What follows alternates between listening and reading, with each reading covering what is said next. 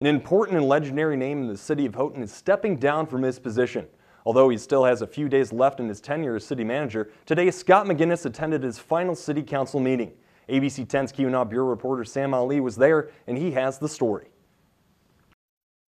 After 40 years of holding nearly every administrative position in the city of Houghton, Scott MacInnes is stepping down as city manager.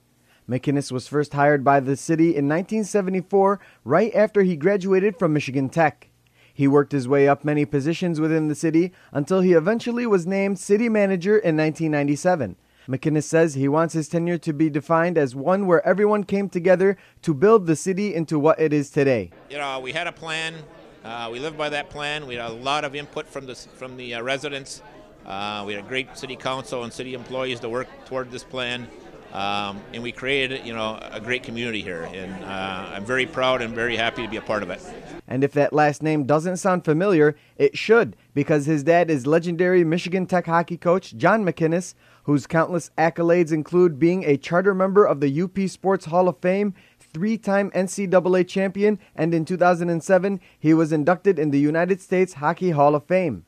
MacInnes is still under contract by the city through 2014, but what does he have planned afterwards? Well, my plan right now is to ask the city council if I could leave on September 22nd, which is my 40th year anniversary.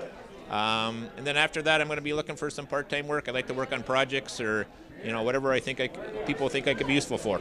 Among the approved resolutions from the meeting was an application to develop a Smart Zone satellite program with the city of Marquette.